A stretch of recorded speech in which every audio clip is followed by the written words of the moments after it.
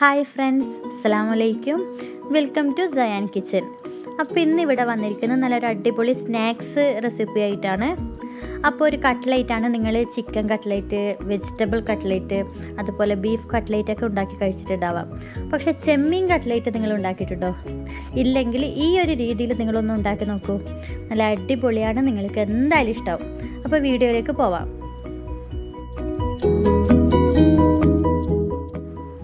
അപ്പോൾ ഇവിടെ എടുത്തിരിക്കുന്നത് ബോയിലൊക്കെ ചെയ്ത് ഉടച്ചു വെച്ചിട്ടുള്ള പൊട്ടാറ്റോ ആണ്. ഞാനൊരു 2 മീഡിയം സൈസ് പൊട്ടാറ്റോ ആണ് എടുത്തത്. പിന്നെ ഇതിലേക്ക് ആവശ്യമായ ചെമ്മീനാണ്. കുറച്ച് ചെമ്മീനെ ഞാൻ എടുത്തിട്ടുള്ളൂ. ഇതിലേക്ക് കുറച്ച് മഞ്ഞൾപ്പൊടി, ഒരു 1/4 ടേബിൾ സ്പൂൺ മുളക് പൊടി, 1/4 ടേബിൾ സ്പൂൺ കുരുമുളക് പൊടി, ആവശ്യത്തിന് ഉപ്പിട്ട് നല്ലതുപോലെ ഒന്ന് മിക്സ് ചെയ്തെടുക്കാം. അതിനുശേഷം നമുക്കിതൊന്ന് ഫ്രൈ ചെയ്തെടുക്കാം.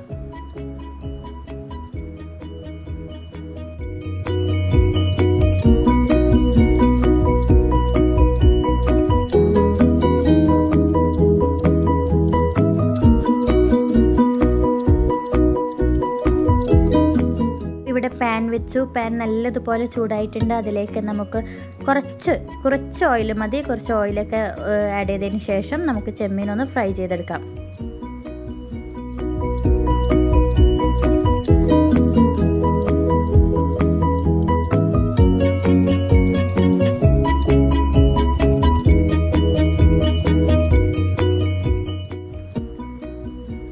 അപ്പോൾ ചെമ്മീൻ ഇവിടെ ഒരു ഭാഗം ഫ്രൈ ആയിട്ടുണ്ട്. അപ്പോൾ തിരിച്ചൊന്നിട്ട് കൊടുത്ത് മറ്റേ ഭാഗവും കൂടി ഫ്രൈ ചെയ്തെടുക്കാം.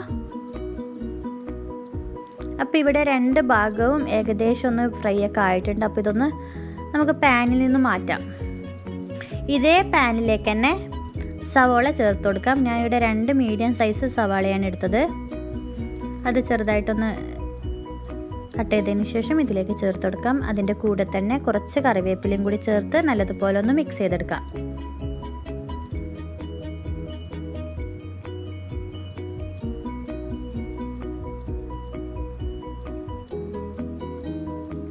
അതിനുശേഷം ഇതിലേക്ക് ആവശ്യത്തിനുള്ള ഉപ്പും ചേർത്ത് പിന്നെ ഇതിലേക്ക് ഒരു 1/4 ടീസ്പൂണോളം കുരുമുളക് പൊടി, 1/4 ടീസ്പൂൺ ഗരം മസാല പൊടി, ഒരു പിഞ്ച് മഞ്ഞൾപ്പൊടി, അതും കൂടി ചേർത്ത് നല്ലതുപോലെ ഒന്ന് മിക്സ് ചെയ്തെടുക്കാം. ഇത് നല്ലതുപോലെ കുക്കൊന്നും ആവേണ്ട, ജസ്റ്റ് ഒന്ന് അതിൻ്റെ പച്ചമണമൊക്കെ മാറി ഒന്ന് വഴന്നാൽ മതി. ഉള്ളി നല്ലതുപോലെ ഒന്ന് മൊരിയൊന്നും വേണ്ട. പിന്നെ ഒരു 1/2 ടേബിൾ സ്പൂണോളം ഇഞ്ചി, വെളുത്തുള്ളി, പച്ചമുളക് പേസ്റ്റ്, അതൊക്കെ ഇട്ട് നല്ലതുപോലെ ഒന്ന് മിക്സ് ചെയ്ത് അതിൻ്റെ പച്ചമണമൊക്കെ ഒന്ന് നല്ലതുപോലെ ഒന്ന് മാറിക്കിട്ടട്ടെ.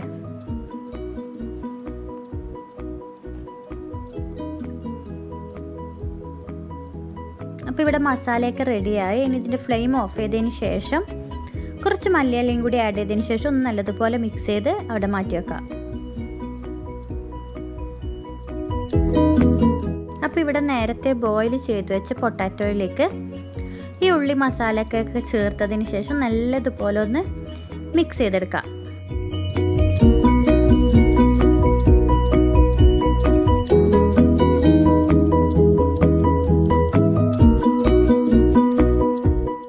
അപ്പോൾ ഇവിടെ നല്ലതുപോലെ മസാലയൊക്കെ നല്ലതുപോലെ മിക്സ് ചെയ്തെടുത്തിട്ടുണ്ട്.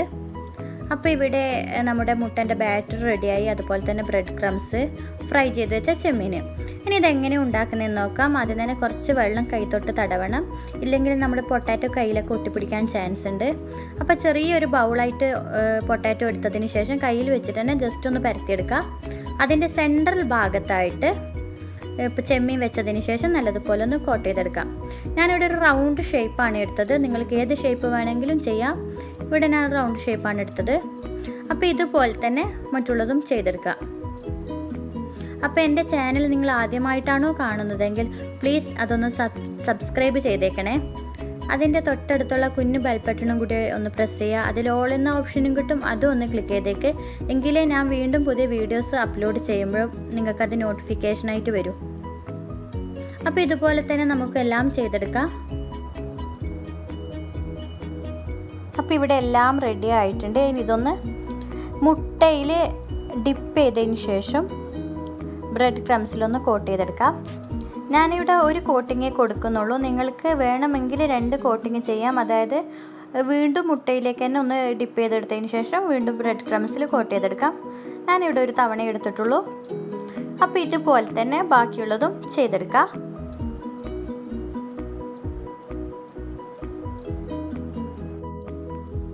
അപ്പോൾ ഇവിടെ റെഡിയാക്കി വെച്ചിട്ടുണ്ട്. ഇനി ഒരു പാൻ വെക്കുക. നമ്മുടെ കട്ട്ലേറ്റ് പകുതി മുങ്ങുന്ന വിധത്തിൽ വേണം ഓയിൽ ചേർത്ത് കൊടുക്കാൻ. അപ്പോൾ ഇവിടെ ഓയിലൊക്കെ ചേർത്ത് ഓയിൽ നല്ലതുപോലെ ചൂടായിട്ടുണ്ട്. ഇനി ഇതിലേക്ക് കട്ട്ലേറ്റ് ഓരോന്നോരോന്നായിട്ട് ആഡ് ചെയ്ത് കൊടുക്കാം.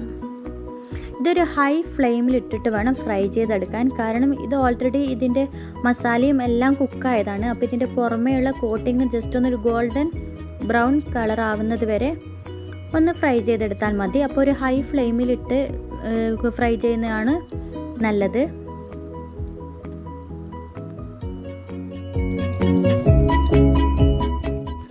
അപ്പോൾ ഇവിടെ ഒരു ഭാഗം ഫ്രൈ ആയി വന്നിട്ടുണ്ട്. ഇനി ഇതൊന്ന് തിരിച്ചു വിട്ടിട്ട് മറ്റേ ഭാഗവും കൂടി ഒന്ന് ഫ്രൈ ചെയ്തെടുക്കാം. ഒരു ഗോൾഡൻ ബ്രൗൺ കളറാകുന്നത് വരെ ഫ്രൈ ചെയ്താൽ മതി. ഹൈ ഫ്ലെയിമിൽ ഇടണം നിങ്ങൾ.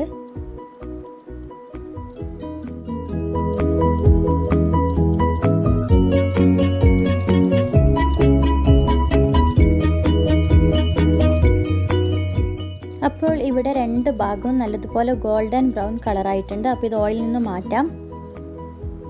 ഇനി ബാക്കി വന്നതുകൂടി ഫ്രൈ ചെയ്തെടുക്കാം. അപ്പോൾ എന്തായാലും നിങ്ങൾക്ക് ഇത് ഇഷ്ടമാവും. കാരണം നമ്മൾ അധികവും ചെമ്മീൻ കട്ട്ലേറ്റ് കഴിക്കാൻ ചാൻസ് ഇല്ല. കാരണം ചിക്കന്, ബീഫ്, വെജിറ്റബിൾ അങ്ങനത്തെ കട്ട്ലേറ്റൊക്കെ നിങ്ങൾ കഴിച്ചിട്ടുണ്ടാവാം. ഈ ഒരു രീതി എന്തായാലും നിങ്ങളൊന്ന് ട്രൈ ചെയ്ത് നോക്ക്. നിങ്ങൾക്ക് ഒരുപാട് ഇഷ്ടമാവും. നല്ലൊരു ടേസ്റ്റുമാണ്, ഒരു വെറൈറ്റിയാണ്. അപ്പോൾ നമ്മുടെ ബാക്കി വന്ന കട്ട്ലേറ്റൊക്കെ ഫ്രൈ ചെയ്തെടുത്തു. ഇവിടെ റെഡി ആയിട്ടുണ്ട്. ഇനി ഇതൊന്ന് സേവിങ് പ്ലേറ്റിലേക്ക് മാറ്റാം. അപ്പോൾ ഇവിടെ നമ്മുടെ കട്ട്ലേറ്റൊക്കെ നല്ല അടിപൊളിയായിട്ടുണ്ട്. അപ്പം എന്താ പറയുക, നിങ്ങൾക്ക് ഇതെന്തായാലും ഇഷ്ടമാവും. എൻ്റെ വീഡിയോ നിങ്ങൾക്ക് ഇഷ്ടമായാൽ ലൈക്ക് ചെയ്യുക, അതുപോലെ തന്നെ ഫ്രണ്ട്സിന് ഷെയർ ചെയ്യുക. അടുത്ത വീഡിയോസായിട്ട് വരുന്നത് വരേക്കും ബൈ ബൈ. അസ്സലാമു അലൈക്കും.